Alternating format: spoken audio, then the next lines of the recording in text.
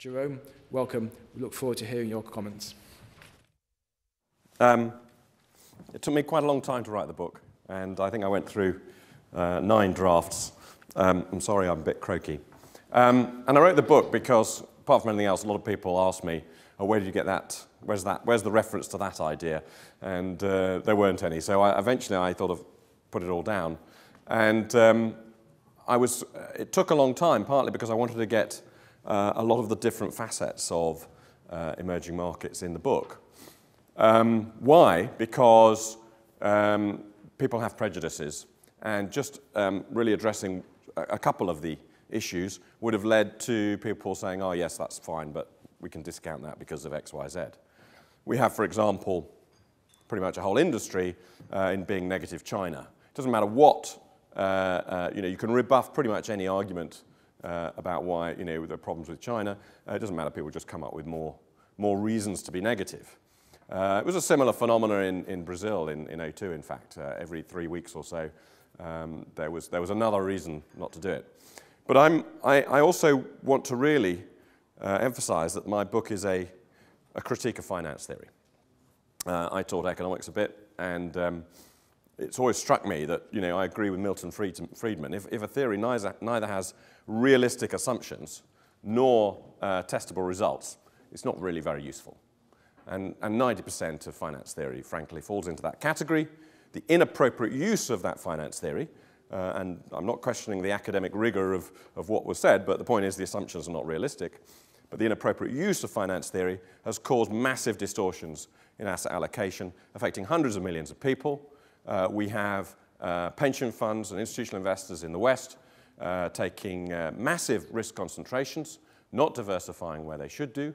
And likewise, we've got central banks in emerging markets who now own about 80% of global central bank reserves, putting their money into things like US Treasuries. And there's basically, for a buy and hold investor, almost no major scenario I can think of where they're going to get their money back. We live in a world where there are 2 major macroeconomic imbalances. One, of course, is the great global imbalance, which is a result of the huge transfer of savings from the high-saving countries in emerging markets to the highly levered, as I call them, the heavily indebted developed countries. And then we have the debt, this huge debt. If you count everything in the US, including unfunded Medicare, etc., we're talking about 640-odd percent of GDP, sort of over 500% here in the UK. These are very, very large numbers. We don't expect fiscal austerity or any sort of fiscal measures to repay this. There are 2 traditional ways of doing that. One is through financial repression, which is what's being tried at the minute, and the other, of course, is inflation. Financial repression is about having a negative real interest rate. So you have low interest rates and then inflation a bit higher. And that brings me on to the history, a little bit of history. We've had many, many examples of bank failures over centuries. And of course, Bagehot wrote the book on how to regulate banks, etc. The task has become much more difficult since the 70s because the move away from the partnership structure in the investment bank in particular, which was a result of changes in economies of scale, the result of finance theory and computers basically, has made the self-regulating investment bank not self-regulating.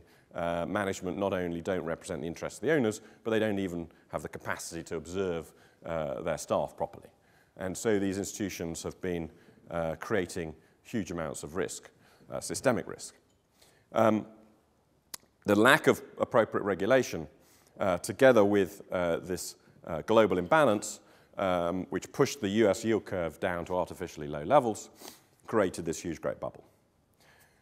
When you have such a bubble, the first sort of normal sort of reaction historically is to seize the banks, to sack the management, to work out very quickly which lending is essential, continue that lending, and deal with the bad loans in a timely way. We didn't do that. Fiscal authorities didn't do that. We did it more or less eventually, at different paces in different countries. But the burden of how to deal with the problem to avoid depression, to a large extent fell on monetary authorities, and so we had QE. QE, in my view, was primarily never designed to stimulate the economy. It was designed to save the banks and thus to prevent depression. And the design of QE1 and QE2, which created a steeper yield curve, was clearly consistent with that. We have we have a very important role of central banks in maintaining the myth that this was not about avoiding depression. Because, of course, depression is a function, according to Keynes, of expectations and uncertainty. If we define a la Frank Knight, and Keynes had the same sort of view, uncertainty versus risk, thus, if you have a random set of random events, if you know the probability distribution, that's risk, because you can hedge or insure that. If you don't know the probability distribution, that's uncertainty. So using that definition, and Frank Knight talked about one-off events. There is no probability distribution, in other words. Keynes's theory, in one sentence, apologies to Keynes, is that when there's enough uncertainty in an economy, it will basically stop investors, entrepreneurs, employing more people, building new plant, and that in turn creates uncertainty for others, which has a positive feedback, and that creates the depression. So the role of quantitative easing is very different to the concept which was sort of sold in the market. And it's morphed into a different thing now as well. It has a second function. The second function is to create zero interest rates and then have inflation a little bit higher. And the optimal policy of central banks is again to bamboozle markets and the public, just as it was, with QE originally, where the objective, if you like, was to tell everybody that the emperor has wonderful new clothes, get them to avoid thinking about the possibility of depression, get them to try and invest, tell them everything was all right. Today, it's also about getting them not to notice that they're being robbed. We know from behavioral finance that people don't mind being robbed slowly, and especially if it's other people's money. And the objective is quite clearly to erode the value of government debt over the next couple of decades. And financial repression this way, of course, was highly successful after the Second World War, both in the United States and Europe. If it doesn't work, then you have, in other words, if markets cotton on to the fact that they're being robbed, that their savings are being eroded, then you have the potential to shift, I think, much more rapidly than people understand, to the other way of ensuring a negative real interest rate, and that's inflation. And that's particularly problematic because of the high level of debt. So you could have, the thing that worries me most, the most likely scenario is that this will happen when US growth really does recover. And I'm not talking about this year, I'm talking about next year. The US consumer has traditionally been the driver of US growth. That consumption has been a function to a large extent of household debt to income. And that statistic, of course, has gone up through the 70s, 80s, and then really accelerated up with the housing bubble. And if you look at the initial fall in that indebtedness, didn't really signify any more than housing defaults, which was then passed on to the financial sector. And subsequently, you're still deleveraging. And to get down to a sort of level of 90%, which is sort of, I think, where, I mean, it's guesswork to some extent, but that would be my best guess about when economic growth will really be driven by the consumer again in a serious way. That's the back end of next year. The idea that the US is very healthy, I think, has to be set against the fact that still today 46 million people in the United States are on food stamps, down from 47 million, true, but it's still a very large number. And the underemployment is probably estimated at somewhere between 15 and 17% still. So this is not, it may be recovering, but this is not a full employment, healthy economy yet. And there are certain areas of the United States which are obviously still vulnerable. We also have vulnerability to another credit problem. We've had huge inventory cycles in the US, which has created these sort of periods when people think very optimistically about growth, followed by disappointments. And I don't see that pattern changing enormously in the short term. What we also have, though, is a sense that when growth does come finally, we're going to see, I think, a possibility that bond markets will say, okay, I now expect inflation longer term, so clearly the long end of the curve the yield will go right up. And then that creates a problem which can quickly accelerate in terms of government financing itself. Government will start to finance itself shorter term and shorter term and shorter term because, of course, the fear very quickly can become a market expectation that government cannot possibly afford to repay all this debt at higher interest rates because the stock of debt is too high. Because suddenly you're going, to a very significant chunk of the budget, the entire budget, to just service debt. So it's in this scenario that you can get some very big expectation shifts. I did want to talk about emerging markets, though. I mean, I invest in emerging markets. I've been quoted many times as saying I put 90% of my money in emerging markets, and I still do, over more than that. And that's because I'm prudent. I look at this from a macroeconomic point of view.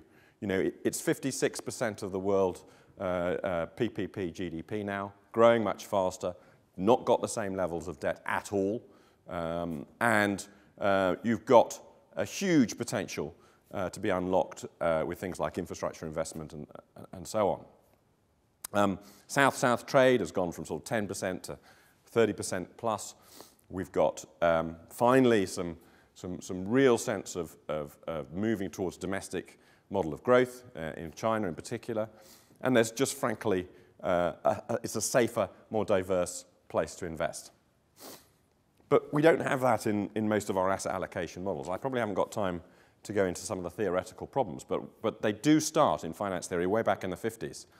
Markowitz, in a big monogram, 360 pages in 1959, says that you can explain the movement of a stock, and of course he equates, quite wrongly of course, volatility with risk. Risk is much more complicated than volatility. Most people care much more about large permanent loss than volatility. And in fact, volatility can be a counter-indicator of real risk in certain situations. It also doesn't represent uncertainty. Risk is also not additive. It's very different for different people because they have different liabilities, different information sets, different reaction speeds.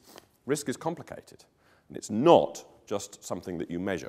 Toddlers, when they leave their bedroom, close the bedroom door, up to a certain age, then don't believe that the bed that they just slept in exists. And the finance markets are a bit like that. If we can't measure it, then it doesn't exist. We just ignore it.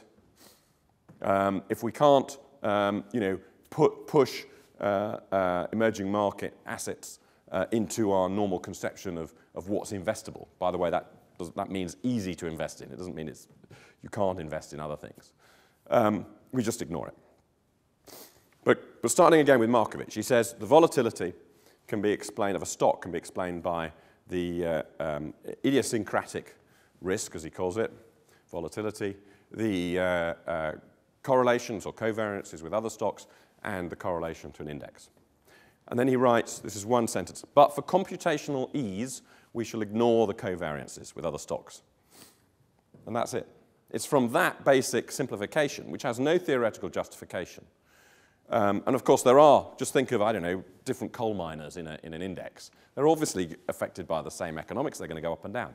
But that simplification, denying that possibility, has led in turn to a simplification whereby we think that asset classes are represented by indices, that we have the whole active versus passive debate comes out of that. We've got a huge amount of wrong thinking. But also the idea of an asset class, of course, also is a very interesting simplification. An asset class, what is an asset class? There used to be two asset classes, of course. US Treasuries and the S&P 500. Outside the US doesn't exist, of course. And we've sort of gone a long way. You know, Svensson, the Yale model, now talks about there being possibilities to invest abroad. It's okay maybe to have some investments in less liquid things. But although that's a huge improvement, it's sort of still, it's a bit like a caveman who sort of works out how to create fire. It's still sort of, he's still a troglodyte really, or we're still troglodytes in using this very, very simplistic view of the world. What investors want is income, future income. Andrew Smithers talks about that and replacement capital really being, replacement cost, you know, Tobin's Q or whatever, being the only two ways of really valuing any stock. But actually, it's not the replacement value that investors care about, it's the income. And the best measure of future income is past income. And the best measure of past income is GDP. So that's what we should be looking at in terms of our global asset allocation. And if we're looking at GDP, real economic activity, I would argue we should be looking at PPP GDP. And that means that it's neutral to be 56%. And that's in emerging markets. And that's if you don't think that there are big systemic, highly correlated risks in the developed world, as I do.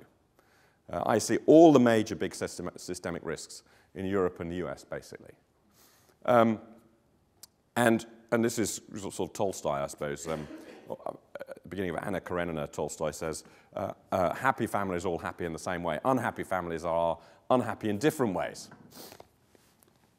The emerging markets are highly diverse, highly heterogeneous, and there is massive diversification value in investing across 60 emerging markets, much more than investing across Europe and the United States, which are actually highly correlated, and particularly because there's so much leverage, so much misperception of risk, so much concentration of the investor base. My triple cocktail, if you like, of warning signals for a systemic crisis, which I have a little theory about in the book. The emerging markets, therefore, should be seen as a way to reduce risk, to be more representative of real economic activity on the planet. And we also have, I think, to recognize that because they are a way to reduce risk, we shouldn't think of, say, investing in, say, a US company that has revenues from emerging markets as being sufficient. When Lehman fell in the United States, there were press reports about Lehman in the UK having $6 billion in reserves, in cash. And people thought, oh, well, that's all right then. But then, of course, there was a $6 billion transfer. If you invest in General Motors in the United States with the view that it's General Motors and it's American, therefore it can't go bust, and it's got all these great revenue streams from the emerging markets, of course, General Motors did go bust. And so it doesn't matter where the revenue streams come from. You are still taking the risk, the macroeconomic risk of investing in the developed world when you invest there. There's also a question about liabilities. We've had inflation accounting for a while, but apparently thinking about liabilities in terms of what pensioners, future pensioners really want appears to be a little bit beyond our industry. What people want is future purchasing power. They want, in 20 years when they retire, to be able to buy a car, fill it with petrol, buy food, and all the other things. Particularly here in the UK, we're an open economy. So, and in 20 years, I haven't done a detailed analysis, but just as an example, I would expect something like cars to be 90% produced in emerging markets, 90% consumed in emerging markets, and the price, the international price of a car will be set in emerging markets. Emerging markets are already price makers in a lot of commodities. They will be price makers in a lot of goods and even in service markets, including in things like health markets, actually, health services, all sorts of things that we haven't really thought about. What that means is that if our pension funds do not invest in emerging markets today, then they are gambling away from our liabilities. We don't see that in our standard presentations from pension funds. Now, one of the reasons why we don't see that is, of course, it's again coming back to this business of financial repression. It's the goal of government to rob savers. As a taxpayer, I fully agree with that. That's an appropriate policy, and much better than inflation, which might happen anyway.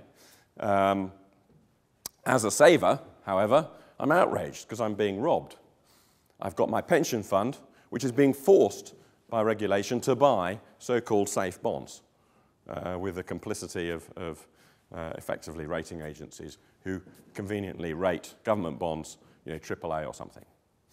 This can even increase systemic risk because it can create a greater concentration of the investor base.